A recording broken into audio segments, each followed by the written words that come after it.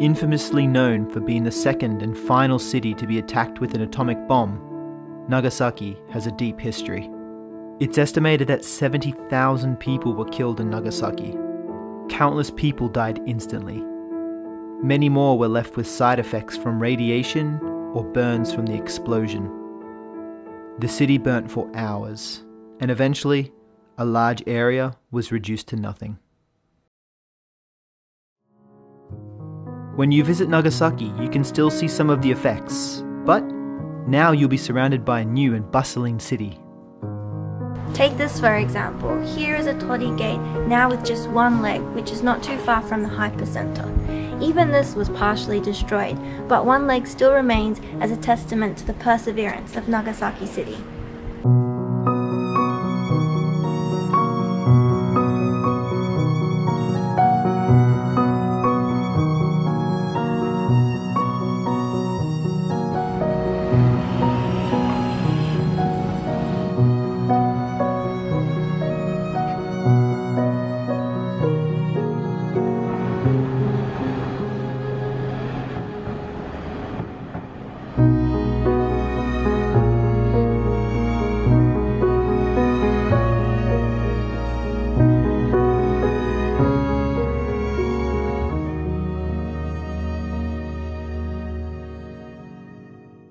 If you're visiting Nagasaki, the first place you might want to stop at is the Atomic Bomb Museum and the Peace Park. You're able to read testimonies from survivors and visit the hypocenter of the bomb. It's the best way to get a feel for the city and its history. A lot of visitors might just stop there, but there's so much more to Nagasaki than that. The city has rebuilt, and even better, created its own unique culture. For a long time, Nagasaki was the only Japanese port open to the rest of the world. As a result, the city is uniquely influenced by settlers from many different countries. Trams mix with European buildings, right next to Chinese markets. We were determined to explore what the Nagasaki of now has to offer. Our first stop was the city's Chinatown. We never expected Nagasaki to have such unique culture, but apparently this Chinatown is only one of 3 Chinatowns in all of Japan. And we've also heard that this one is particularly good for street food. So let's go and try some out.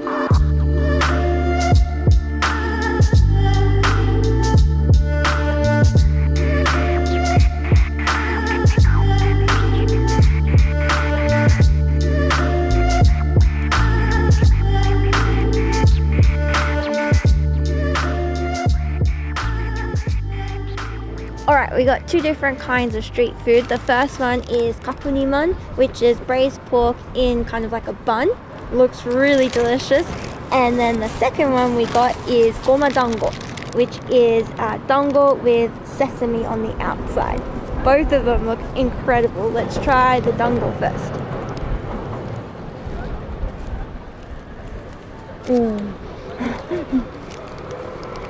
It kind of tastes like, do you remember those sesame snaps we had as kids?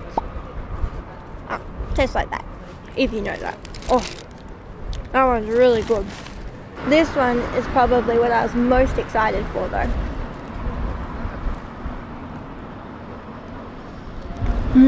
Oh, that pork is so good. There's not too many other places in Japan where you'll find this unique mix of cultures. Another dish that should be high on your list is Nagasaki's speciality, champon. Despite looking like ramen, this noodle soup is actually based on Chinese cuisine and is a must-try. Moving on from Chinatown though, our next stop was to see the old European area of Nagasaki City. It's kind of amazing that we were just in Chinatown and then maybe 600 meters away is this quaint little European town. We're walking up Dutch Slope now, which is part of the old western neighborhood in Nagasaki. It's called Dutch Slope because a lot of Dutch people were the ones who were trading in Nagasaki about 300 years ago. And Japanese people in Nagasaki kind of just associated Western people just with Dutch people.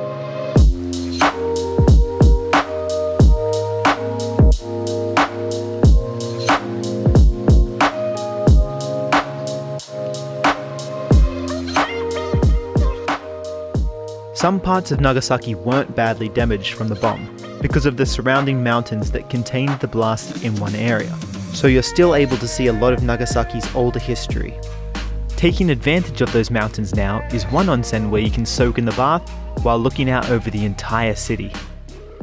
Fukuno-yu Onsen is honestly one of the best onsens that we've been to in Japan so far.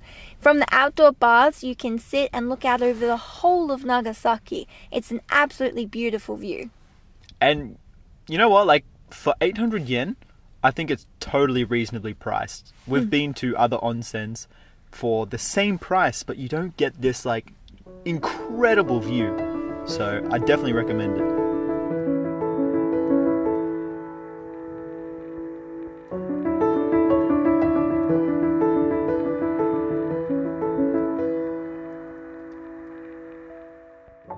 Nagasaki has easily been one of our favourite cities on our van trip around Japan. Its tragic history draws you in, but its other attractions make you want to stay for at least a few days. Nagasaki is a bit out of the way from the usual hotspots in Japan, but in our opinion, this peaceful city is well worth your time. Make sure you hit subscribe so you don't miss our next videos, and we'll see you in the next one.